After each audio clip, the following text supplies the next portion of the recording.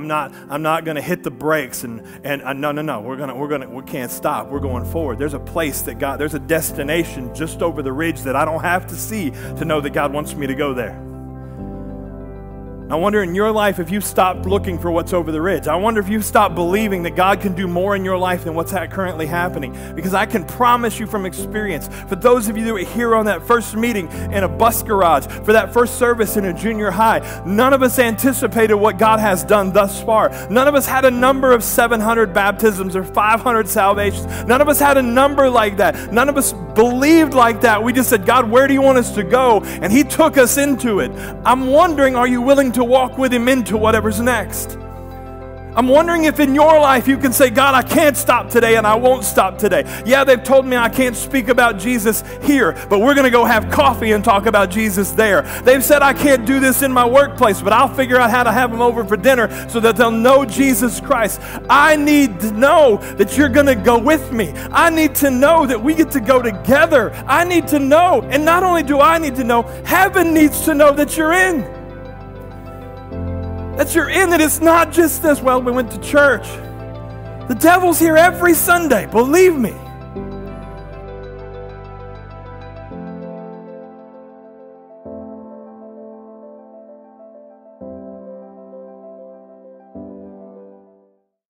Like we said last week, we can't stop, church. And we won't stop. That's right. And so this year is going to be a great year. I'm going to ask a kind of a ridiculous question, and typically we don't do this as far as feedback, but I'm going to need some help from you. I don't want a bunch of people screaming out, but just speak with me for a second. The question is this: what's the most ridiculous thing you have ever purchased in your life? A bird?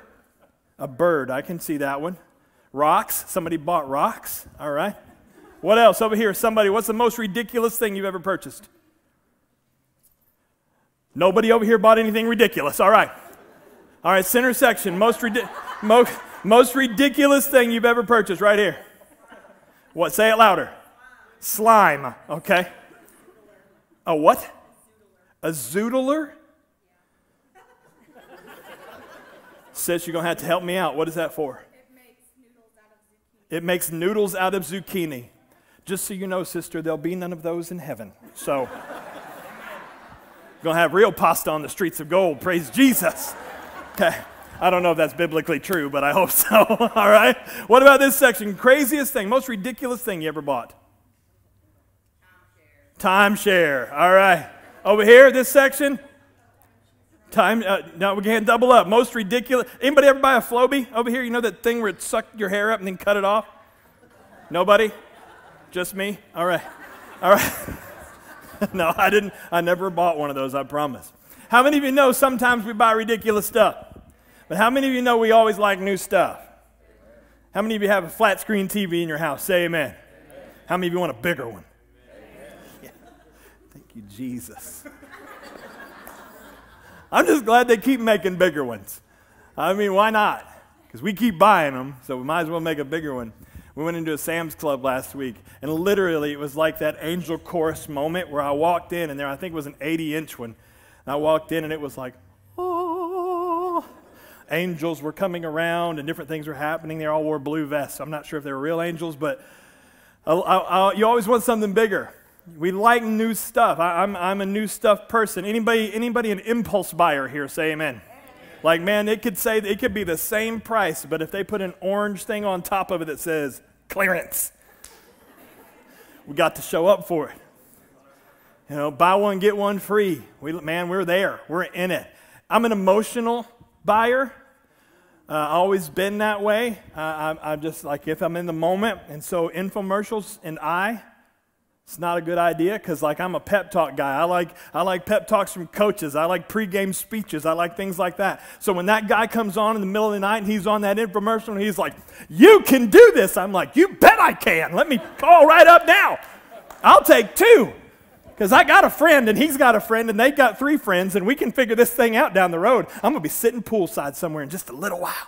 Because I'm emotional, so I dive into some of that stuff. It's been a long time since I dove into that stuff. My wife has helped me in that, not be so emotional in my purchases. How many of you ever been broke? No, I mean like broke. Like, you know what I mean? When, like, not ramen broke, but broker than ramen broke. Yeah. When Jennifer and I got together, you guys have heard this story where I asked her out, and it went well because she said yes, but I usually stop this story there because it was a really horrible way to ask her out. If no one else wants to, do you want to go out with me? That's an awful way. Fellas, don't do that, okay? Chances of it working are really 1 in a million, and I already got the one, okay? So it's probably not going to work in the future. But our first date, I was broke.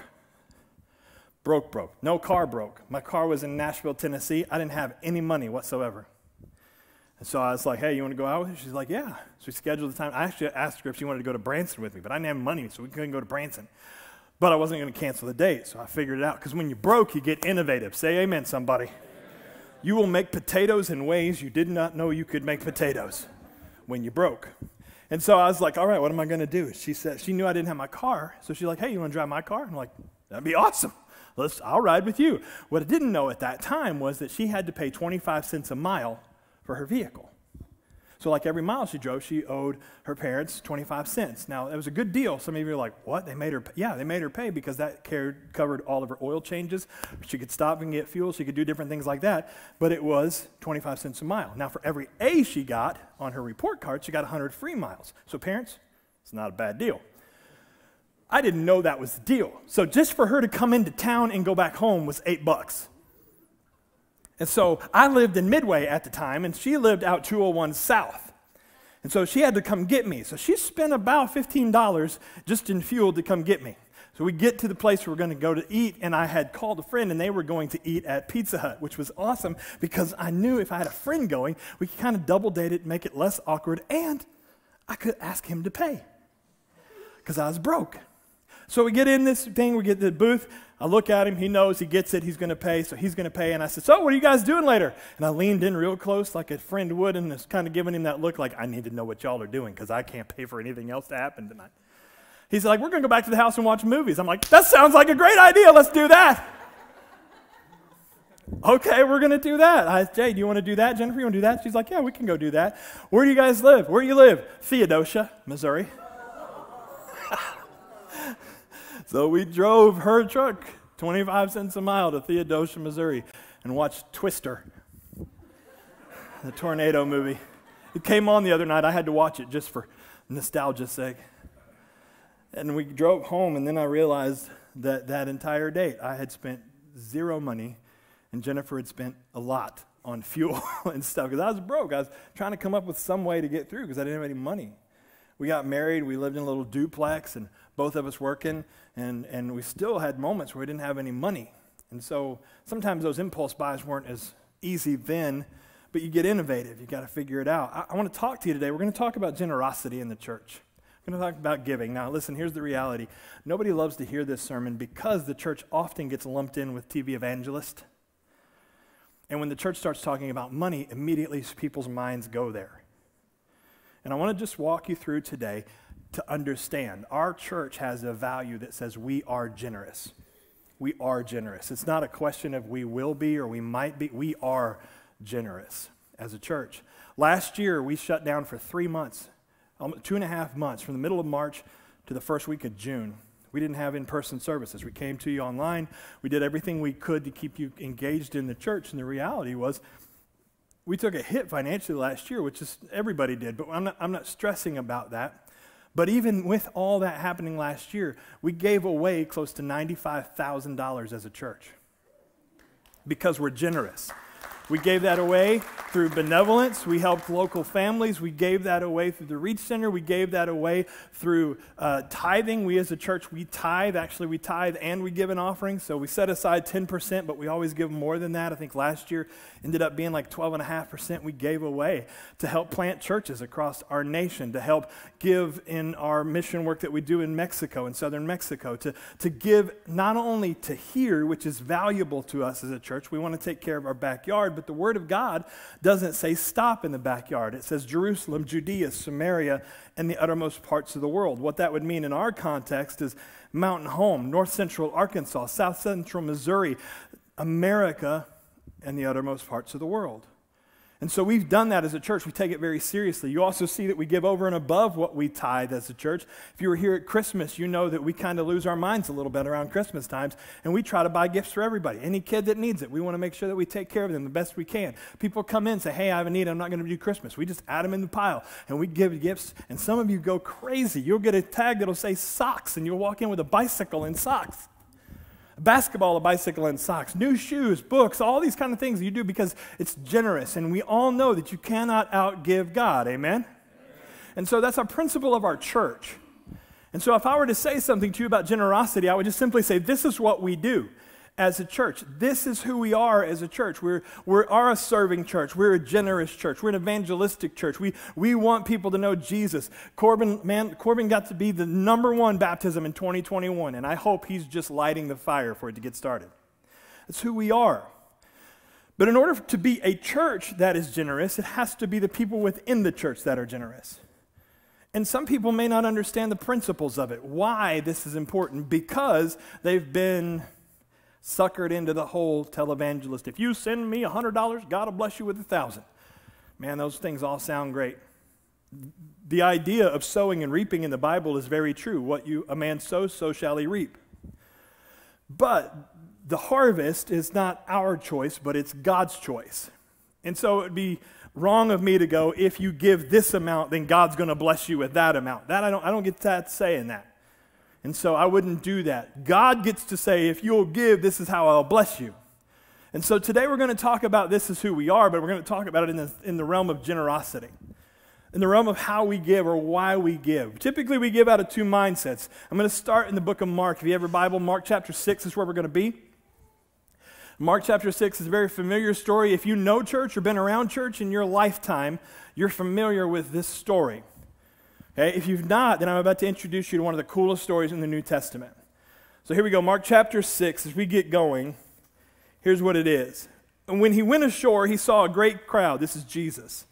And he had compassion on them because they were like sheep without a shepherd. And he began to teach them many things. And when it grew late, his disciples came to him and said, this is a desolate place, and the hour is now late. The disciples said, hey, it's getting late, Jesus, and there ain't nothing here. Send them away to go get into the surrounding countryside and villages and buy them something to eat. And Jesus answered them, you give them something to eat.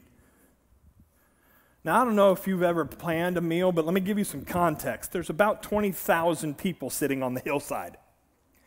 And the disciples come to him with a perfectly logical thought. Hey, it's getting late, Jesus. People are getting tired. Why don't we go ahead and send them on home? They can go to the countryside, the villages. They can get them some food. And then, hey, if you want to roll this thing into tomorrow, let's do it. That's cool. I'm good. But it's getting kind of late. And Jesus looked at them and said, hey, y'all feed the 20,000. Have any of y'all ever tried to plan on the fly a meal for 20,000 people? It kind of threw the disciples into a twist here. He answered, you feed them something. And they said to him, shall we go and buy 200 denarii worth of bread and give it to them to eat? And he said, how many loaves do you have? Go and see. And when they had found out, they said, we have 5 loaves and 2 fish.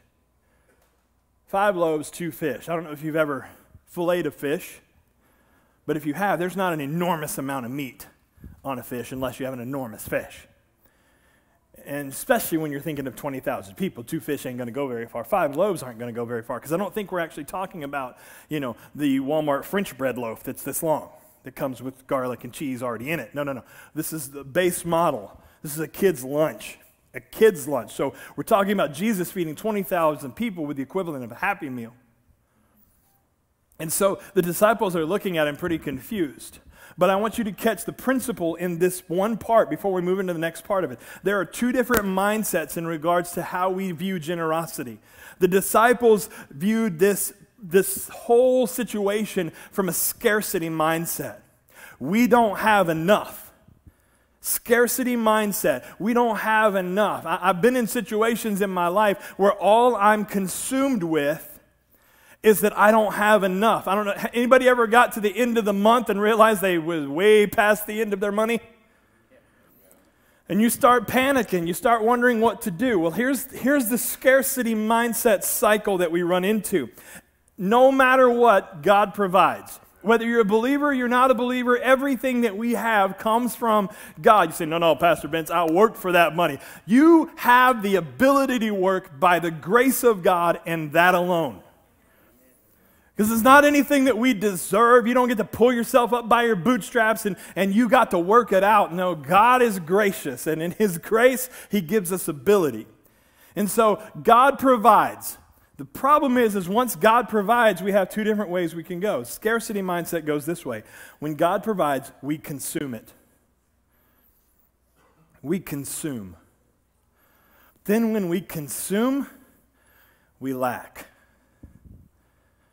Y'all ever get to the end of your money and try to think about where it went and you can't remember? Yeah. That's called consuming. You just have consumed everything that you have, all the money that you have, and because you consumed it, you look back and you go, where did it go? What did I do with it? Where is it at? Dave Ramsey has a principle that talks about telling your money where to go. If you tell it where to go, you'll always know where it went. But too often, we don't tell it where to go. We just consume it rapidly, and then we lack. We don't have enough. And then what happens when we don't have enough? We get afraid. We get anxious. We get fearful. So we consume, we lack, we get afraid. And then, because we are who we are, and when we get afraid, we end up reacting rather than responding. I mean, everybody know the difference between a reaction and a response? A reaction you can't help, it's just what you do. A response has to filter through your brain. And so we get afraid, and then we react. That's why in all the scary movies, they always run upstairs, hide in a closet. Why would you do that? Because they're not thinking. I love that Geico commercial where the kids go hide in a barn full of chainsaws and pitchforks. They're like, maybe we'll be safe in here. Yeah, that's the way it always works out. Because they just reacted. And so since we react, you know how we react? Because we are who we are, we consume more. Any stress eaters in the house? Amen. Yeah. Anybody stress shopper in the house? You don't have to tell, you know. got a few that are like, yes, amen, Pastor Ben, that's me. It's a reaction. We get stressed and we got to do something. Well, I'll do something to make me feel better. If I get something new, I'll feel better. But the problem is you got something new to make you feel better, and you got something new with money you didn't have. And so now you're not better. You're just praying for more provision so that you can consume more. You can consume more. And then you lack more, and then you fear more, and then you consume more, and the cycle doesn't stop. That's a scarcity mindset. It's a scarcity mindset. I may not have enough money to get food, but, man, I want to play this video game, so I'm going to go buy this video game. Why? Because it makes me feel better even though I'm starving. I could eat my socks right now. I'm so hungry. But I'm going to consume something that will temporarily fix it. So the other mindset is that's where the disciples were in this time. We see another scripture where Philip actually pipes up and he says, hey, I got an idea here. Jesus, you're telling us to go feed him. Philip said, it would take more than a half year's wage to buy enough bread for each one to have a bite. Just a bite. And another one of his disciples said, hey, here's a boy, and he's got 5 loaves and 2 fish. But how far will that go with so many? They were only looking at what they didn't have. It's a scarcity mindset. And Jesus flipped the script on them. He said, no, I want you to have an abundance mindset. I want you to have this ability to see something bigger than what you are currently seeing. Because right now you're only seeing through a lens this big. And you're missing it. You're missing who you got on your side. And you're sitting here only looking at what's in front of you rather than trusting what's always been above you. And so I need you to try to flip your perspective on this, disciples, if you would. Philip, I need you to open your eyes a little bit wider and stop only looking at the fish and start looking at me. Andrew, I need you to stop looking at the bread and then counting the heads. That's if I divide that 1 loaf by 27, we can feed that 2 families over there, so I don't know what we're going to do. Stop looking at that and start looking at me and gain this abundance mindset that we're actually working out of an abundance, not because of us, but because of whose we are. because of whose we are. And because of whose we are, we ought to have a different mindset. But let me just tell you honestly, most of the church, and I'm not saying this church, I'm saying the church as a whole, most of the church does not. We still get stuck in a scarcity mindset. What are we going to do? What are we going to do? What are we going to do? We don't have enough. We don't have enough. We don't have enough. We don't have enough. And it's such a scary thing because living in the scarcity mindset only leads to fear and anxiety. It will keep you there in regards to your finances. It causes divorce. It causes struggles in a relationship. Finances will do a number on a marriage. Can I get an amen on that? If you live in a scarcity mindset. So God calls us to be abundant. God calls us to do something bigger. Matthew chapter 14, it's the same story, just a different gospel. But Matthew says it like this, and it says, when it was over, they all ate until they were satisfied. It didn't mean they didn't get one bite. They ate until they were satisfied, and they took up 12 baskets full of leftovers. Well, Matthew in chapter 14 tells us that. So out of these loaves, these 5 loaves and these 2 fish, because Jesus' perspective was different, something different happened. And he had to walk the disciples through a different perspective. And so that's my goal today, is not to convict you. It's not to harp on you about money. It's to give you maybe the 2 points, the 2 principles about generosity, and maybe it'll give you a different perspective on how you handle what God has supplied in your life. How you handle what God has given you. Are you going to have moments of ridiculous? Yep, you are. Yeah, there's going to be something that pops up and you go, ooh, and you have to have it. And you'll probably make mistakes down the road. Lord knows I have. We all have. Okay? But we want to make sure today, if this is who we are, we want you to know why and what drives who we are as a church. So here's where we go. As we get into this, we're going to stay right here in this story. We're just going to keep reading the next text, and we're going to just break it down a little bit, all right? This is the first thing. This is how God multiplies. Because too often you and I think of God in addition. If God would just add to me this, if God would just add to me this. But what you're thinking of is a day-to-day mentality.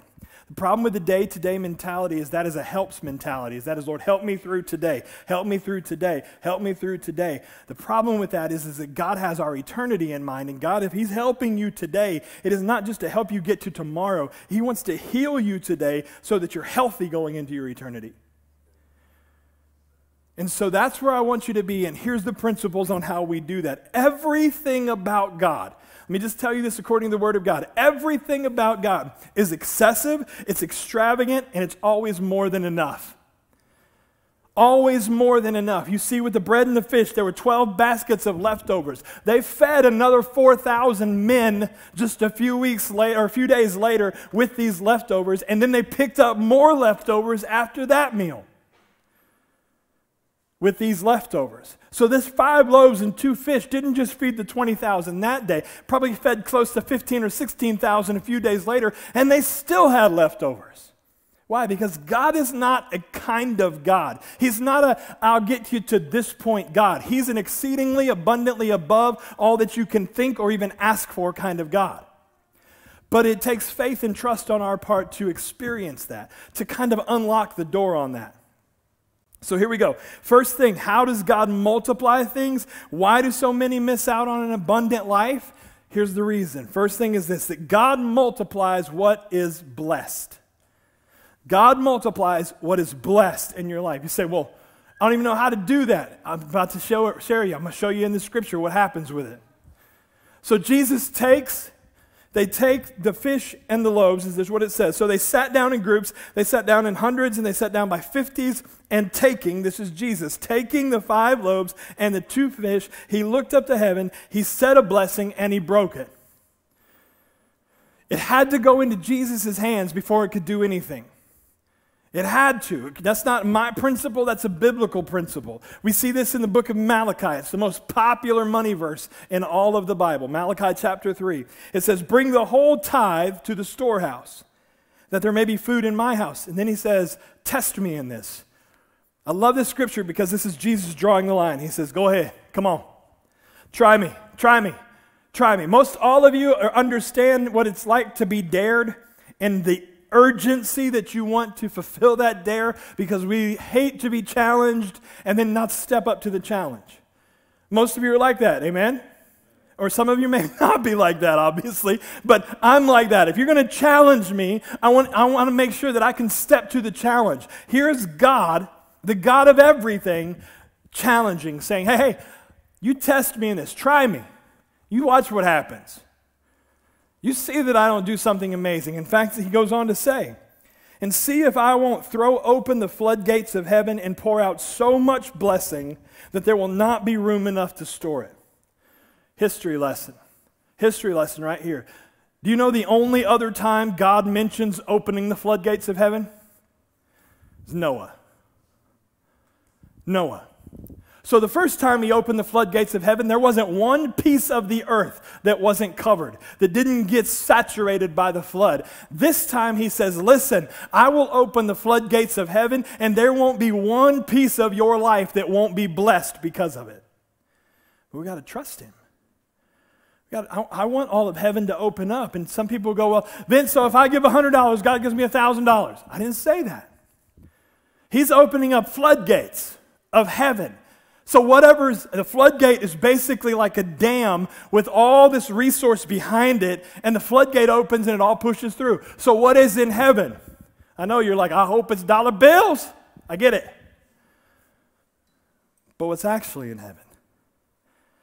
I want you to hear these things because it's really critical. The undiluted presence of God, overwhelming peace, uncontrollable joy, and abundant provision. That's what's in heaven. And when he opens the floodgate, that's what pours out. That's what comes out. How many of you could use more of the presence of God in your life? Say amen. How many of you would love peace that passes all understanding in your life? Say amen. You all want joy. We all want real, true joy, to find joy, not just being happy, but I want joy down deep in my guts. That's what I want. And abundant provision, exceedingly abundantly above all that I can think or ask. That's all what sits behind the gate of heaven that God says, if you'll trust me, I'll open it. And I'll pour out so much on you that you won't be able to hang on to it. You will not be able to handle it.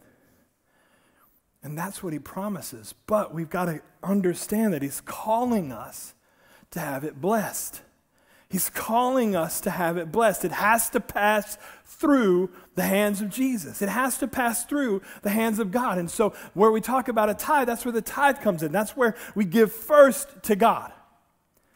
And it passes through his hands. And then after that, it's up to us to do with what we have. Second principle, and I want to get into this one because this one's going to be pretty fun, that God not only multiplies what is blessed, but he multiplies what is given away. This doesn't make sense to most people because this is something that we learn from the ground up. So how many of you have ever had kids? Say amen. How many of you realize you didn't have to teach them to not share? Right? I mean, our toddler class is probably dealing with it back there right now. It's mine. It's not yours, it's the church's. But as soon as we take possession of whatever toy it is now mine. No, it's not yours. Well, the moment you try to take it away, what do they say? It's mine. I'm not sharing. It's mine. I want to play with it. We'll even do it with things that we're not even using. Things that have sat in the closet for years. Somebody needs it, and we're like, let me think about that. Why? Because even deep in our hearts as adults, mine still exist. And when the enemy tricks us, here's the thing. God doesn't need your money. Please don't think that's what this sermon is about. If God convicts you that way, great. But this is not a sermon about your money. It's a sermon about your heart. Because the selfishness doesn't go away. God just knows that the one thing that we are most selfish about is the thing we take the most pride in. And it's our money. There are money references over 2,000 times in Scripture. He talks more about money than he does faith, hope, salvation, joy, the resurrection, the return. He talks about finances and money more than any of those topics. Why? Because he knew that would be the thing that would want and desire our heart. He says, I want you to live blessed. But in order for that blessing to be multiplied, you got to learn to give it away. Well, why don't we give it away? Because because it's mine. It's mine. Come here. Come here. Yeah, no, behind you. Come here. Come on. I need you. I need you.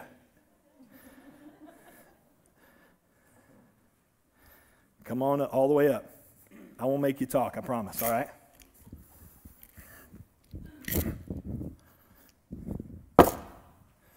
Right here. Come right here. We even got a mark tape right there for you, all right? You good? Can you do me a favor? Hold your hand out just like this. All right. You got any money in your pocket? No. Okay. So you need me. I'm going to give you some money right there. All right. Hold it. Now I want you to hold it like it's yours. Do you see what he did? You did perfect. But did you all see that I didn't have to instruct him how to hold it like it was his? You're like, oh man, I stepped right in it. Everybody in the place would have done that. If I'd have said, hold it like it's yours, you go, it's mine. It's mine. And he squeezed it and he's got it. Now don't let go of it. All right? All right, good. You're doing good. All right, just hang on to it. Don't let go of it. So now here's what God ends up doing. He says, man, I want to give this to you. I want to bless you. Because see, in heaven, I got this floodgate that's holding stuff back. I got this floodgate that's just holding stuff back. And it doesn't make any sense to anybody that I would pour all of this out on them. Why doesn't it make sense? Because people are only concerned about what they can hold in their hand. The problem is, if he keeps holding his hand like that, and I come in and go, man, I have all the provision in the world and I want to give to you. Oh, see, you open your hand too late because you were too busy holding on to what you had. And you missed, didn't you? You miss. You miss, and God's going, I want to give you more, but I'm not going to waste the resources of heaven by pouring it out on people that won't open their hand. And so you get into this place where God's not helping me. God's not showing up when I need him to. Lord, will you help me with this bill? Will you help me with that bill? And he said, I've been trying. You just won't open your hand. You've been hanging on to what you have instead of trusting for what you could receive. And so he teaches us. He says, hey, if you'll trust me. Do you trust me? You sure? You're a little slow on the answer. Have I ever done anything to harm you? Do you ever think I would? No. Do you know I love you? Yeah. Yeah, you do. You've been around a while, right? I remember when you was this big. I could tell that story, but I won't. Yeah, please don't. I won't. He said, please don't. So you got this in your hand, right? And what God does is through other things. Just hold it right here. God through other things goes, hey, I've never hurt you before in my life, in your life. Keep these down. I've never hurt you before. I've always been there when you need me. I have never let you down. And I will show you what I can do if you'll trust me. And what he does is he opens our hand. And then when he reaches in to give, and he says, man, I want to open the windows of heaven on you, and I want you to be able to hold it. You know what? I really want to open the windows of heaven on you, and I want you to hold it. Did you see what happened? Is that awful? Listen. Just as a child doesn't have to be taught to give, someone who lives open-handed won't have to be taught how to live open-handed. Once they're shown that God trusts them, you immediately saw there was going to be too much, didn't you? And you were like, oh, snap. Two reasons why he did that.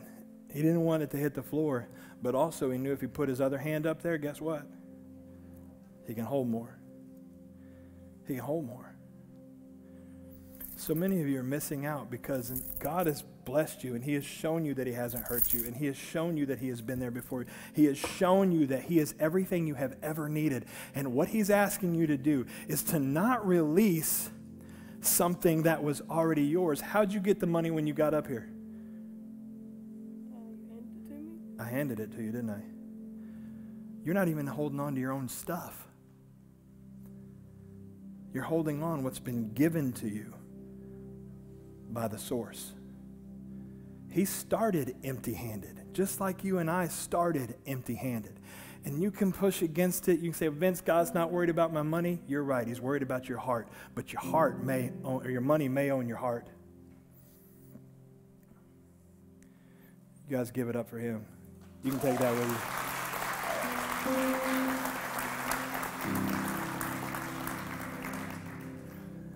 Hey, is your hand still open?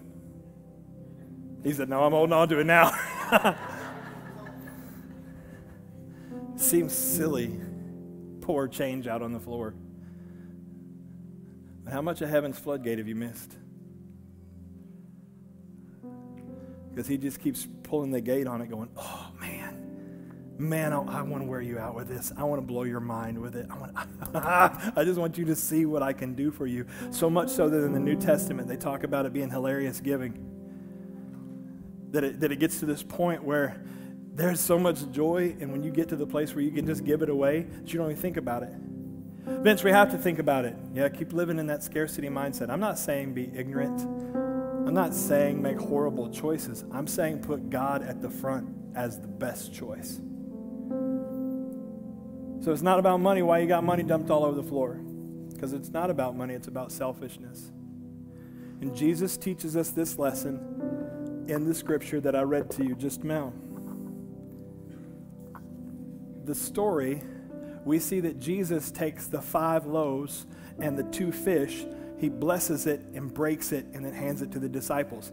Do you know, I think they would have wrote it down if the moment Jesus prayed, 2 semi-truckloads of food showed up. But that's not when it happened. It said, and the disciples handed it out. Every time they reach in the basket, they go, there you go. I know there was only 2 loaves in here to start with, but there keeps being another loaf, so I'm going to hand it out. And I got to reach in and here's another loaf. And they kept reaching in and pulling out and reaching in and pulling out. Why? Because God is the one who blesses it, but it's only blessed if it's given away. But I don't want to give because it'll be wasted. I promise you there was some crumbs on the hillside and some fish left. Our concern shouldn't be, what are they doing with it all? We help a lot of people throughout the year, and I wish I knew what they did with it all. But I don't. See, God just told me to be generous. God's called me to be generous, and so you give it away. Not because my responsibility isn't their choice. My responsibility is my faithfulness. And that's where the difference happens. But I can be faithful, and the reason I can be faithful is because the first verse I read to you, it doesn't mention anything about fish. It doesn't mention anything about bread or disciples or an abundance of food. The first verse I read to you said this. It said, and as he came ashore, he saw a large crowd, and he had compassion on them, because they were like sheep without a shepherd, so he began teaching them many things. See, it was a lack of selfishness why Jesus landed there in the first place. It was him saying, I need them to see that it's not what they can do for me. Please don't misunderstand the generosity message. We don't give to the church because of what God can do or what we can bring to God or what God asks from us. That's not why I tithe. That's not why we give. We give because God promises to do for us. And I want God for me. And I want God for you in this journey. And so as you walk through this, this choice, this line in the sand where God says, test me in this. And I know it's not easy. I know it takes sitting down and making a budget and planning it. Sometimes it takes that. Sometimes it doesn't. Sometimes you're like I was at a season. I was so broke I didn't know how to budget anything. Or why would I? It's hard to budget $1. No, a dime of it's God's. And I can take you not just to me, but I can take you to people in this room right now that have seen the abundance of God and the blessing of God overwhelm them on 90% rather than living on the full 100%. It's just a true fact. So much so that we've even challenged people in the past. We've said this. We said, if you'll tithe for 3 months, and at the end of that 3 months, the end of that 90 days, if God hasn't blessed you, I'll give it all back to you. I'm not afraid of that challenge because we've had people take it. And they come in and 3 weeks in, they come in and 2 months in, they're like, why was I not doing this before? And I said, because we don't trust. We'd rather live like this than to trust what God can do with this. We're going to change the world this year. We're going to.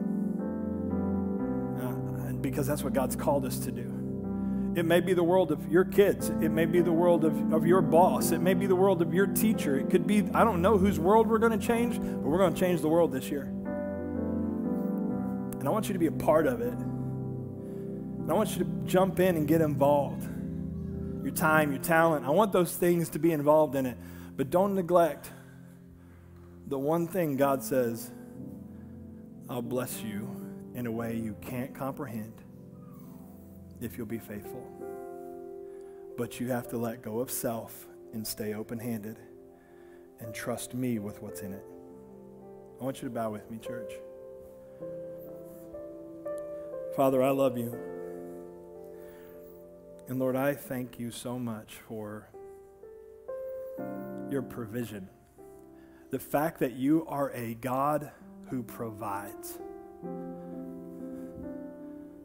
And so, Lord, I pray that today we would become a people that trust your provision.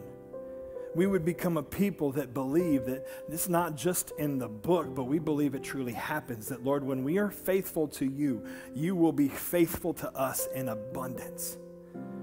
Because that's who you are. Lord, and if that blessing is good health and provision, then I'll take it, God. If that blessing is joy in my life, then I'll take it, God. If that blessing is peace when all of the world is chaos, then Lord, I'll take it. But Lord, if that blessing is the undiluted presence of you in my life, then Lord, pour it out. Open the gate. Here I am.